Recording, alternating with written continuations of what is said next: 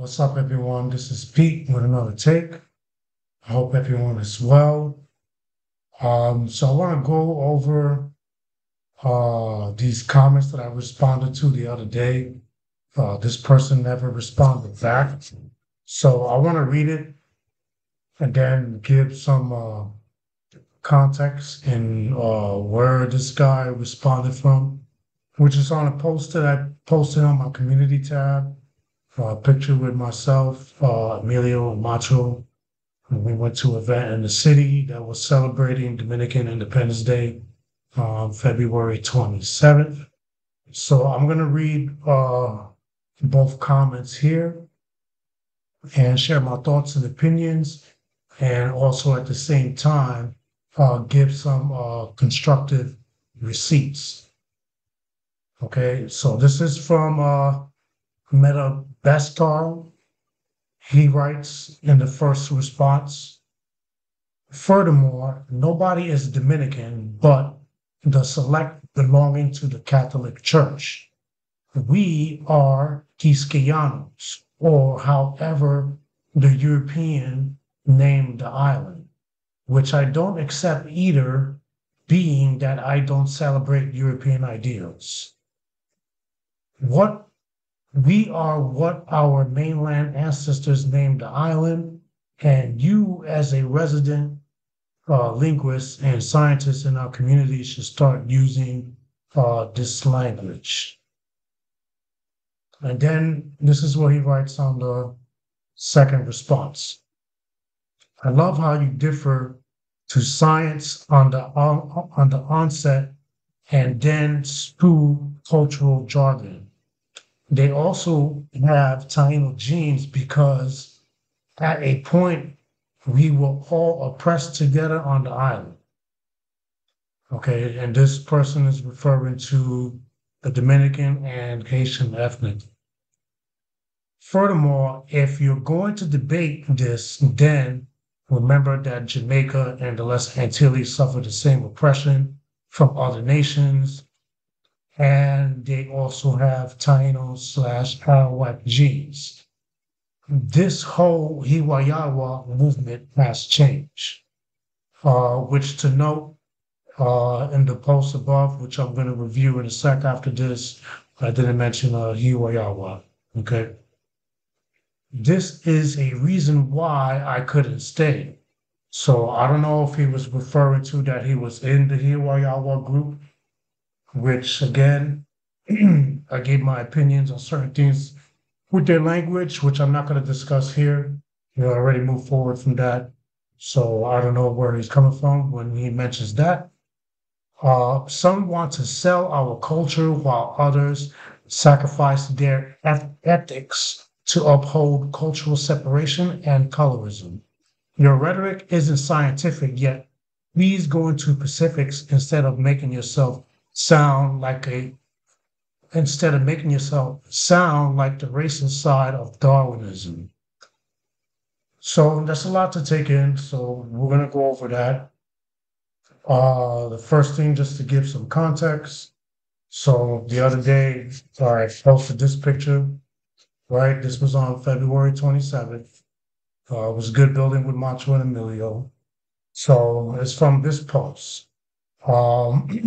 Originally, Aldi Rivera, he wrote this last year. So I saw this on my timeline on Facebook. I reposted it and added some specifics to it.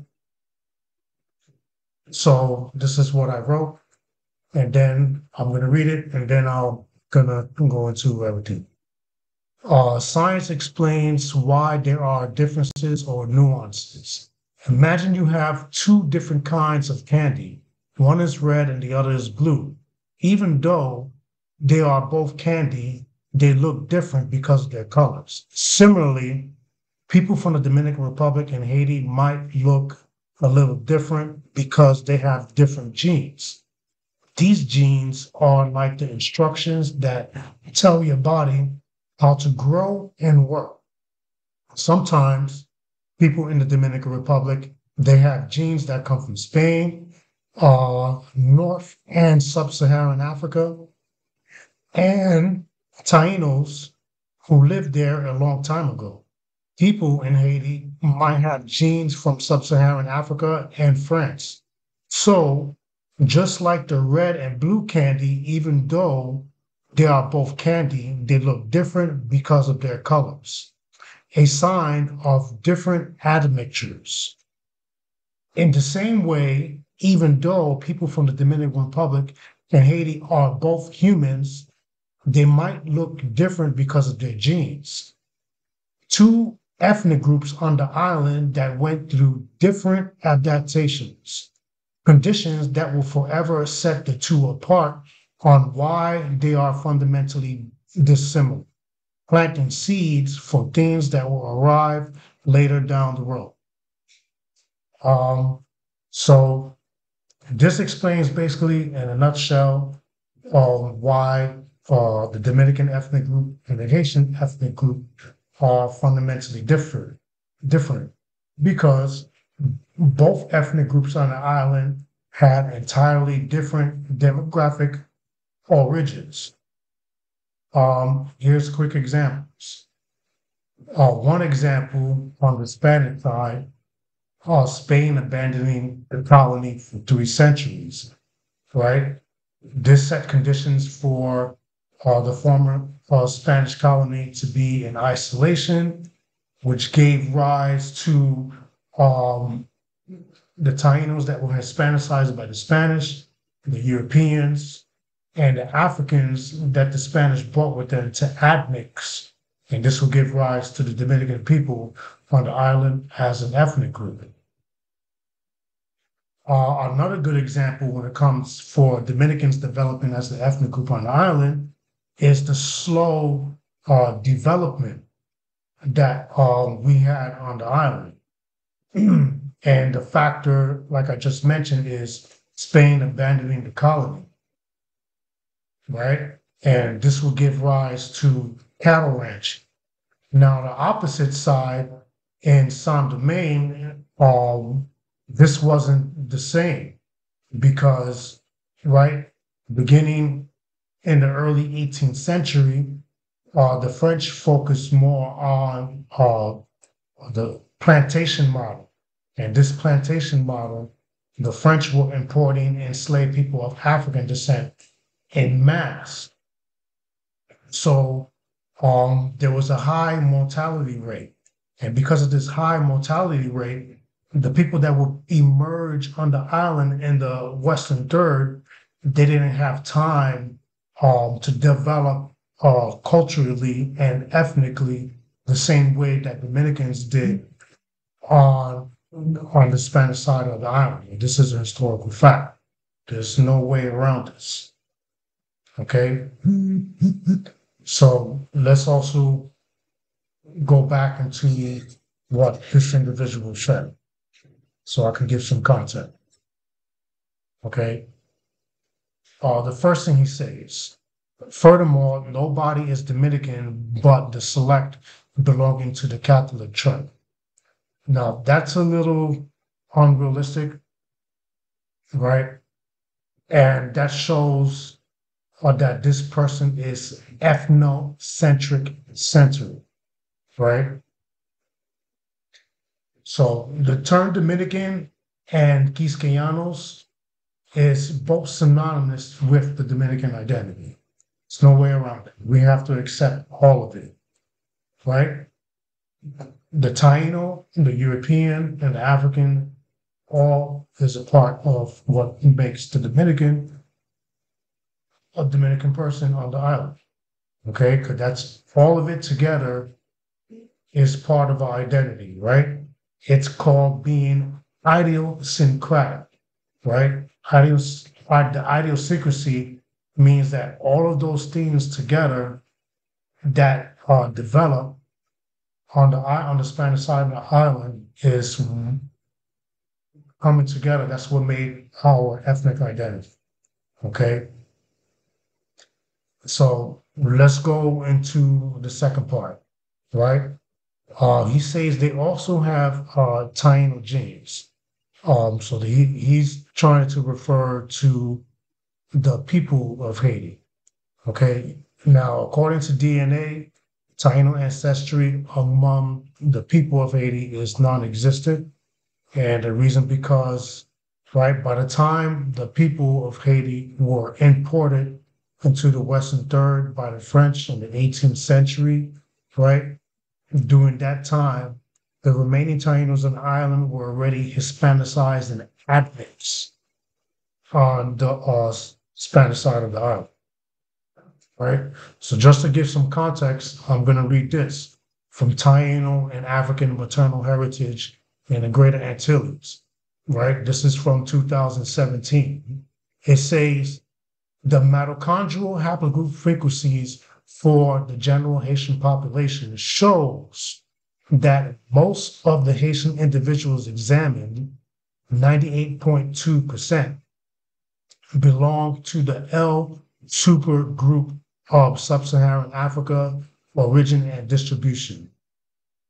The mutations in the HVR1 and 2 regions, as well as coding region of FRLP haplogroup assignments, are provided in the table 3. Most of the frequent haplogroups in Haiti is L2A at 23.4%, followed by L1C 10.1%, L2B 9.5%, L0A 6.3%, L2C 5.7%, and L3F 5.1%. A number of other allyl haplogroups are represented in polymorphic levels below 5.0%.